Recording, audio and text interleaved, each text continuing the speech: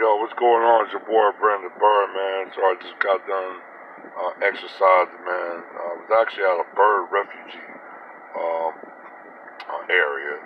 There's actually a park that's actually is a bird sanctuary, wildlife sanctuary. Didn't know that. Now I know.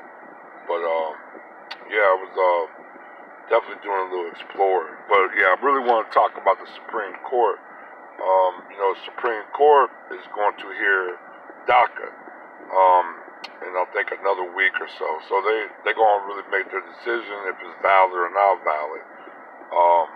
And from the last two rulings or subject of the Supreme Court was not very good. They ruled basically no act on gerrymandering, and they refused to even hear the case of the abortion of what was going on in Alabama and a few other states. They don't even want to hear the case now. So that already lets you know that they're really not worried about abortion, and they're really not worried about gerrymandering. I think I think a vet was trying to explain it.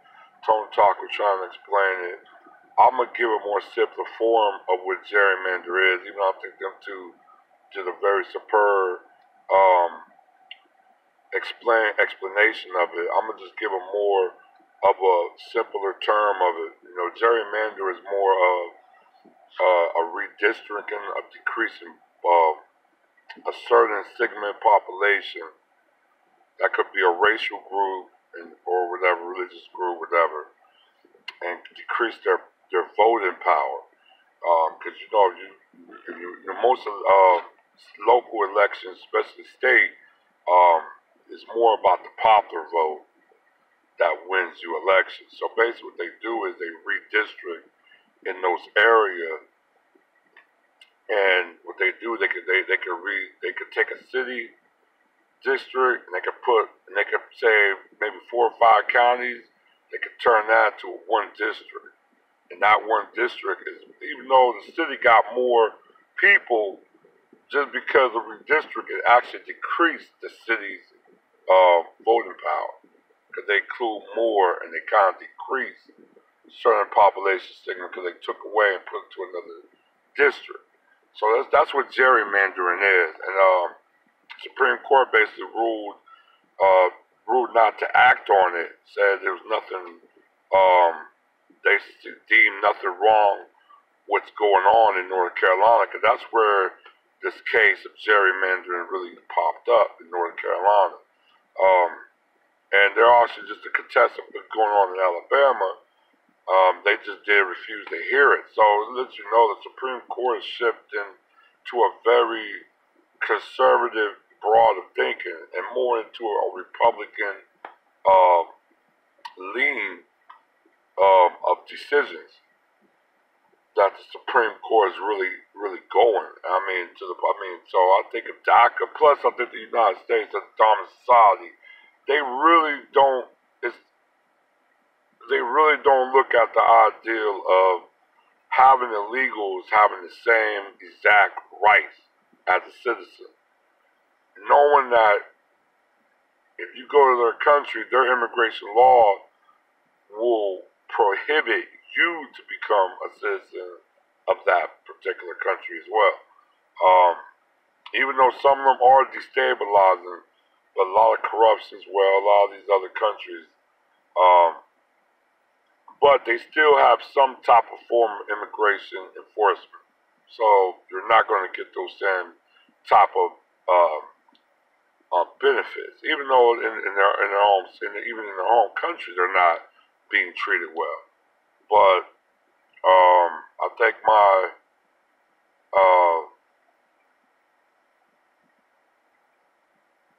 I think in my opinion, I think a lot of the country, I think, is not really want to have illegals have the same type of rights. I know a lot of them, a lot of them talk about asylum, and I talked to a lot of people. I said, asylum is more of a country that is more radicalism or something to a total destabilization, like in war or in or a radical government or a takeover, like tyranny or war. That's when you become an asylum seeker. That's when you could claim asylum. Um, and a lot of these countries in South America, uh, not all tend to be Mexican as well. I mean, Mexican economy is actually within the Latin or Spanish um, community is one of the strongest economy in there. Um, but when you got a lot of these other countries, they don't have war. Now Salvador was in crisis of war. A lot of them could claim asylum, or you had Cuba that have a quote communist government. They claim asylum status. Um, you had a lot of these like Honduras. You had a lot of these countries that used to be in war, used to claim asylum status. But a lot of their countries is not in war, or a lot of these countries have democratic leadership. So it's not ruled by war or tyranny. That's why the status of asylum is invalid. Plus, like I said, the entire Latino or Hispanic community is not going to vote in one block. And I think that's something the Democrat Party is failing to understand. Like I said, Puerto Ricans are already American citizens. Cuba's got special status up because of the radicalization of the government that is communist. And America have a policy towards that. So they get special status. So Mexicans or whatever other countries, they don't get that type of status because their country is not really in a crisis of war or a tyranny leadership. So these groups don't really have a focal, vocal agenda towards each other. They don't have a claim to each other. They don't look at themselves as part of their own. Hispanic is not, it's more of a voting bloc. It's a multiracial group because a lot of these are mixed with different allegiances.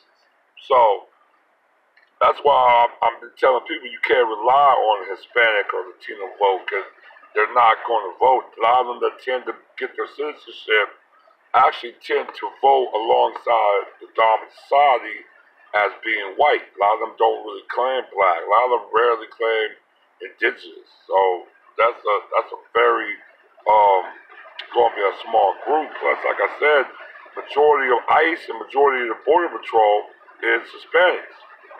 You know what I'm saying? So you gotta have to look at it in that type of way. But yeah, it's just the vote. Like I said myself, if they want to pick illegals and gay rights, 'cause I know this LGBTQ rights they talk about reparation. That's a no-go in my eyes. So yeah, if that's what's going to happen, then I'm not going to vote. If I'm not, I have to radicalize my vote. To myself, it's a bit more and say, a check for what? Then my reply is, vote for what? That's just what it is. I'll definitely let you guys go. I'll get with you guys real soon, alright?